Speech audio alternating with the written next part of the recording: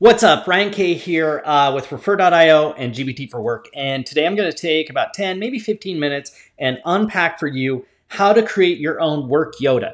I know it's kind of cliche and I know it's a funny term to use, but if you think about it, in any hero's journey, whether it's Harry Potter or Star Wars or the Avengers, almost all heroes have a mentor, somebody like Yoda who teaches and trains them and helps them along the way. It doesn't mean that you have to have somebody like that in your life to get there to where you're trying to go. It just means it's a whole lot easier if you do. It's a whole lot fewer mistakes that you make and problems you create by having somebody who's older, wiser, smarter, and can kind of light the path for you. More importantly, it's great if they're more collaborative. Look, most people look at the experience and success I've had at Applicant Pro and at Refer, and say, well, it's because you went to college and got an MBA, and that's why you're successful as a business entrepreneur, growing and scaling to tens of thousands of clients and 300 employees.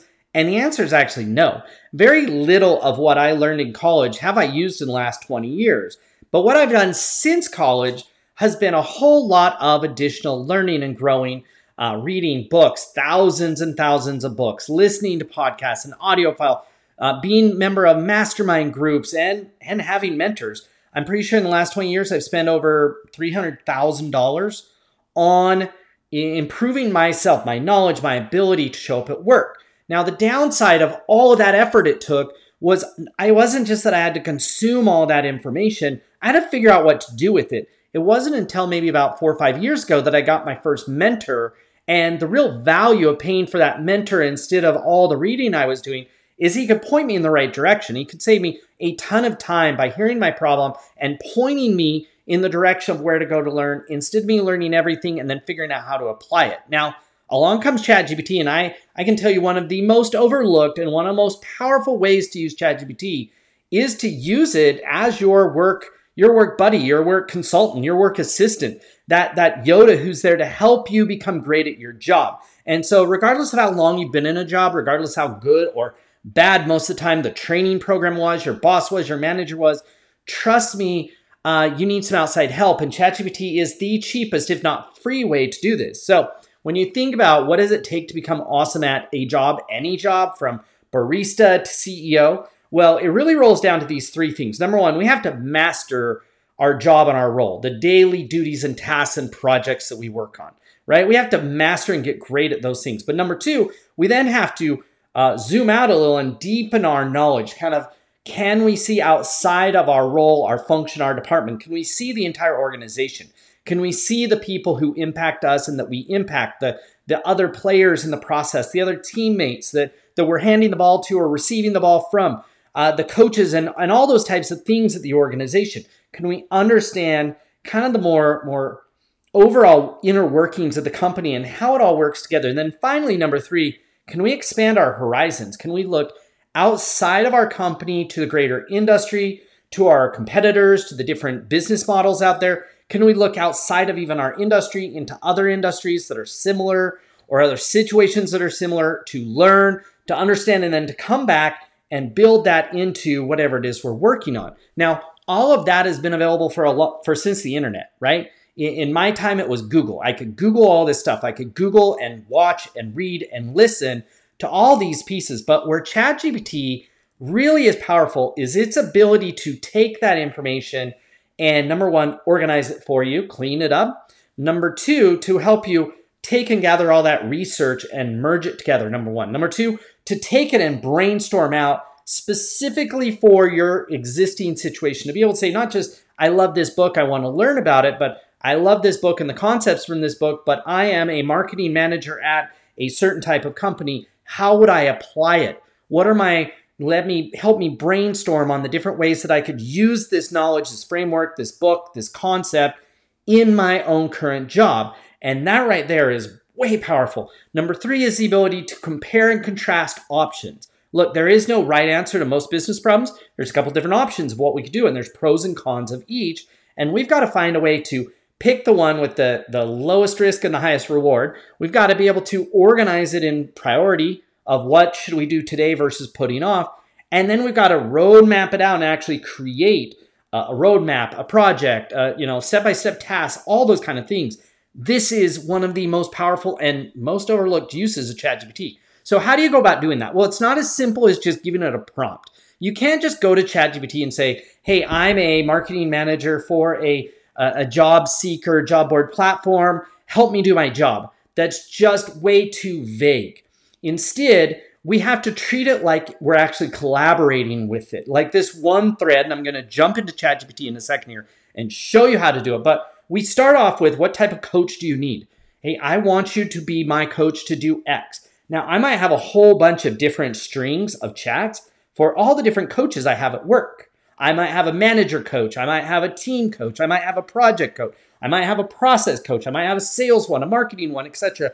I can create as many as I want, and I return to that thread when I have a question specifically about that. So what type of coach do I need? Number two, what's my current role? In my job, I wear lots of different hats. So it's kind of, what hat do I have on? I'm doing the marketing role or the sales role. I'm in customer service, right? What is my current role? Number three, who do I work for? What type of company? What size of company? What industry? How do we fit into the overall kind of like competitive landscape? Who are our customers? What are we trying to accomplish? Number four is, what are my work goals? What am I working on? What am I trying to do? What project? What problem? What challenge? And then finally, number five, what do I need help with? These are the steps that you would go about asking a friend for help, asking your boss for help if they weren't too busy. A lot of times, or if we might feel stupid about asking it. This is why ChatGPT is so powerful in being able to level up our skill, our knowledge, our kind of, again, collaborating, not doing it for you, doing it with you. And so let me jump into ChatGPT and I'll show you exactly how you set this up. Just one note, make sure you subscribe to our channel, make sure you share it with other people. Lots and lots of cool content. Leave me comments. I read all of them. I'm more than happy to respond or create new videos based on it. So let's jump into ChatGPT and I'll show you how I actually walk this entire process. You can see my initial prompt here. Will you act as my creative and knowledgeable work coach, right? And clearly, if I just said that, it would say yes, but it doesn't know anything I do. And that's the thing to keep in mind. ChatGPT knows everything about everything, but nothing about me individually. It doesn't know my job, my past, my current job, what I'm trying to do. It doesn't know my employer. If I just ask it to do something, I don't give it those specifics. If I'm too general, then I'm going to get back too general of information. So I actually said, hey, I want to learn and become great at the topic of marketing and demand generation, specifically when it comes to, here's my industry. I want to understand, now I could copy and paste in my job description in here, but I can tell you most of the time, it's more, I need to give it specific things. I want to understand how to do these certain things. I want help to help my own organization. Can you be my super creative coach and mentor, et cetera, et cetera. This is my initial kind of setting the stage for this thread. I can go over here on the left, name it something so I remember it, so I can come back at any point and say, hey, I'm back, remember everything above. Now let's, help me with this next project. Now, ChatGPT is going to come back and give me a whole bunch of different ideas of what it can help me with, which is awesome, but I still haven't given it enough information. So my next step, going back to those steps, was now I'm going to tell it where I work. Hey, I work for Refer.io. We do this, we manage job alerts and followers and blah, blah, blah, blah, blah. Here's all the things that we do. Here's our goal and our vision and mission. Now, if you don't know this stuff, ask your boss, ask your manager, ask a coworker, go copy and paste it off your website, feed it in here so that you can say, hey, we're trying to do this for these people in this way. And that's really kind of what this next step is. That then says, okay, so here, that's a great approach. Let's come more specific about some of the strategies that you might want to use. Now, my next prompt is, okay, so if I'm new to this job in marketing, which I would almost always use that concept, starting from scratch with no previous experience, can you be my trainer and mentor? The reason why I start from scratch is I don't want to have it overlook anything. And I can always go, okay, now I want to level up. I'm now, more progressed in marketing. Now that I know this, what are the next steps? And so again, it's going to come back and say, here's some of the things that you need to learn about.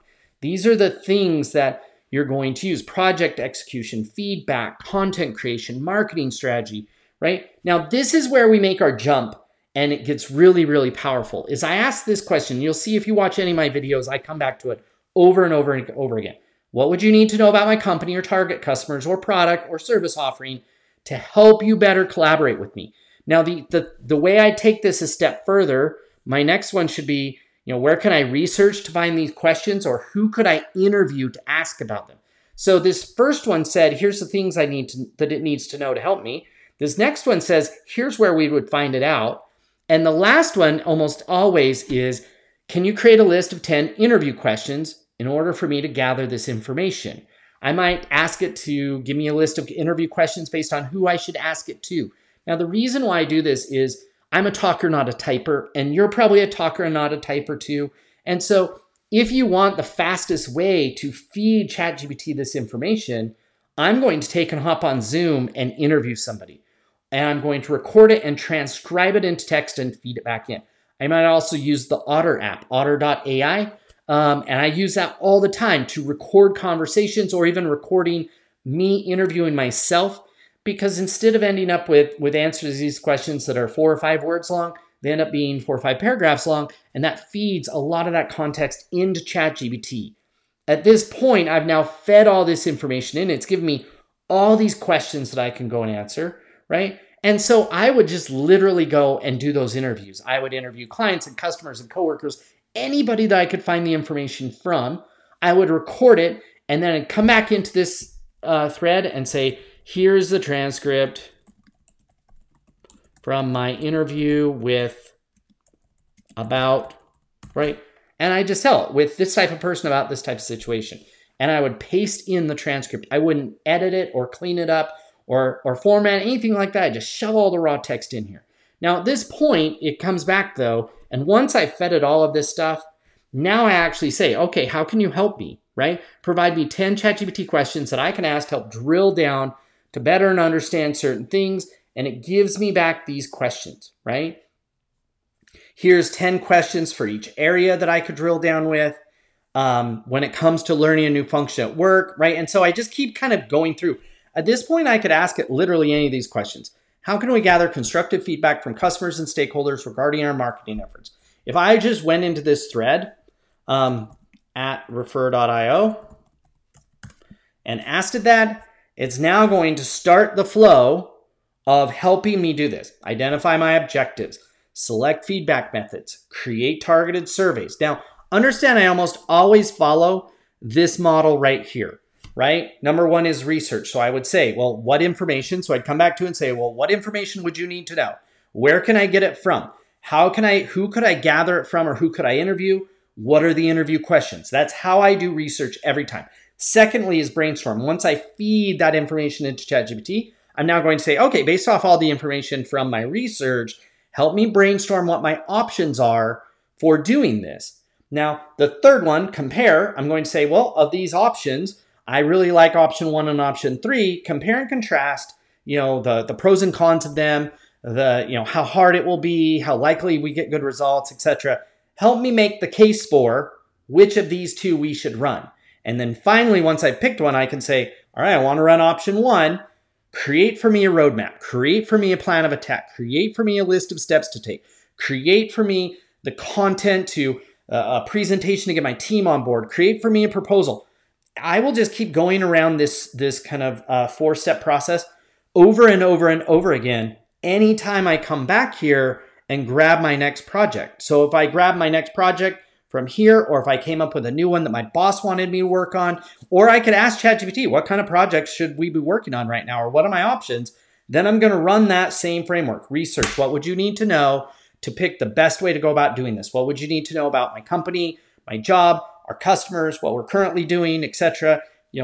Brainstorm, help me kind of disseminate all this information, pick what my options are, help me evaluate and decide the best one. Compare, hey, help me compare and contrast what we should do and why I should pick that one, and then create the roadmap, create the steps, create the project, create the sprints, create the actions to take, create the content, whatever the case may be. I will continue to go around and around that flow.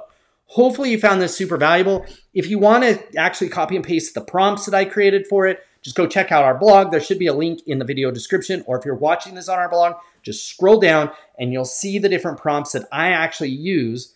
And I use this same exact setup to create multiple different coaches specific to the different things that I'm working on at any given time. Thanks so much for watching today. Please follow, please subscribe, please ask any questions you have. You can reach me at Ryan@ChatGPT or gbtforwork.io. Again, that's Ryan at GPT for work.io, or message me through YouTube, leave a comment. Love to hear from you. Otherwise, we'll talk to you later.